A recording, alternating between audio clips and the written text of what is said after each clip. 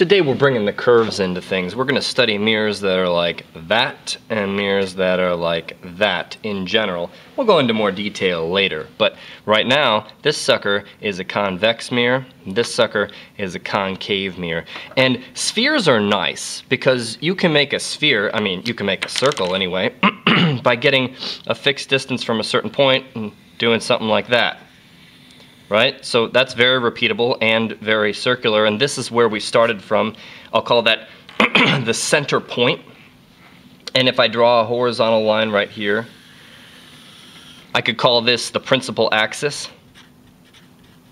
Let's see, principal, not like the guy who runs the school, but like that, the main one, the principal axis. So I've got this center point right here, and the cool thing about a spherical mirror like this, now this guy is concave because I'm thinking the action is over here, and well, it's hard to tell the difference right now, but I'm going to say this is a concave mirror, and so the shiny side is right there. Shiny, and the back side's all boring like that, black or something. And so here's what I need to do. I need to talk to you a little bit about how these rays work. And ultimately I'm gonna introduce you to 4 different rays that will help you understand how stuff works. But let me just talk my way through it a little bit. First of all, you saw that I had my finger here and the marker was right there. And so you know that if I have a ray of light that's coming this direction, it'll hit the mirror, and in fact it'll be exactly normal to the mirror when it hits, which means it will come right back along that same path. So this is one way that light could go. If it's coming right here, this is a cool simplification, if it's going this direction, then on its way back it will go exactly the same and go through the center of curvature again. Another cool thing about mirrors is that if you've got, well, let me talk about another kind of ray. What if I have a ray of light that's coming in here and it's going to hit this part of the mirror right here?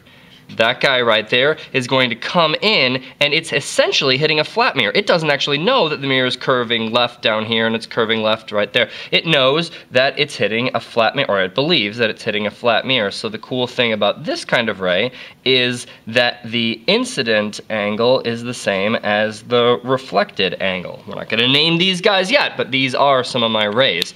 Another kind of ray that we could have is, well, we could have a, see, this is a little bit complicated. What if I have a ray of light that's coming in parallel to the axis?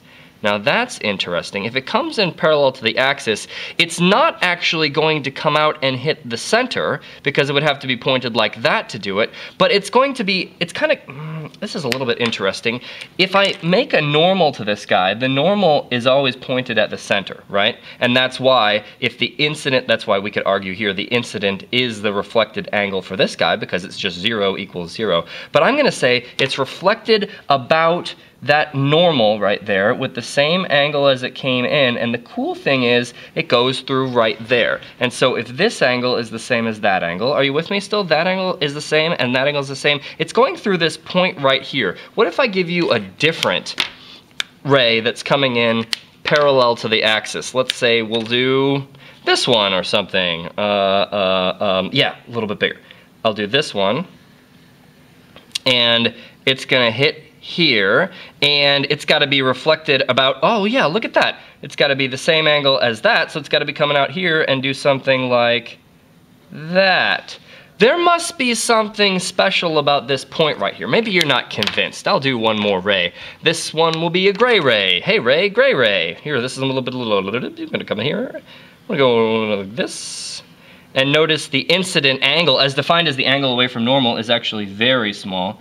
The angle away from normal is like right there. And so I'm going to have an outgoing ray that goes like that. This point right here is super important, and I'm going to call it the focus. That's the focal point for this mirror. Now the problem is, of course, circles don't quite do that, because if I were to continue drawing this circle, oh good luck trying to fit onto one that's already existing, but we'll see what we can do. I'm going to say that if I continue drawing this circle, ultimately it's going to go horizontal. And so stuff coming in right here will not go through that point right there anymore. So that's the problem with circular things. They're easy to make, but you get what's called spherical aberration. And nobody likes aberrations, in particular not spherical aberrations. So what you want to do, how about spherical collaborations? That'd be fun. What you want to actually do is make a parabolic reflector. And a parabolic reflector, I mean, you know the principle of parabolas. There's a focus right here, and stuff's all like booch, and booch, and booch. Everything goes through the focus. And that's what you want to do when you're making a mirror. Now, there are two other things I need to say before we actually start drawing rays and understanding how to form images with mirrors. And that is, first of all, you have to assume that when you're using a mirror, you're near the axis. And this is because spherical aberration is magnified as you further away from the axis. And you want what's called paraxial rays, so that they're very close to the axis. But we don't want to draw paraxial rays because paraxial rays get really cluttered if they're all right on top of each other. We want to draw rays that are spread out from each other to understand it. So when I drew this ray hitting right here, I was actually making a technical mistake. What I want to do is draw this red ray coming in here and going all the way to the plane of the mirror. So this is weird. We're pretending like the mirror is actually perfectly flat, and we're saying, oh no, then it will bend like this, as if it hit a curved mirror up there. So I guess what I'm suggesting is instead of actually having a mirror that is bulky and bends into everything that's happening, instead of having that, I want a mirror, watch this. I want a mirror that's filled with little bits of mirror that are more and more angled to reflect the fact that the mirror should be getting more angle here. Let's see if I can draw this. This is called, after a great Frenchman, it's called a Fresnel mirror. And guess what? It takes a lot less glass to build this. I'm just chopping out this piece of the mirror here. See, I don't need all of this glass right here. All I need is the angle of the surface, and this maintains the angle of the surface but has a whole bunch less bulk, and it enables me to do the reflections at this plane right here. So this is a much nicer kind of mirror. Lenses can be made like that, and let's see if I can spell it right. Yeah, I think I did. So that's the kind of mirror that you want, a Fresnel mirror, and these suckers are really beautiful. You can make them out of glass, and you can put them in lighthouses. They're very old school, 1800s kind of awesome. Maybe even older than that, I should look that up.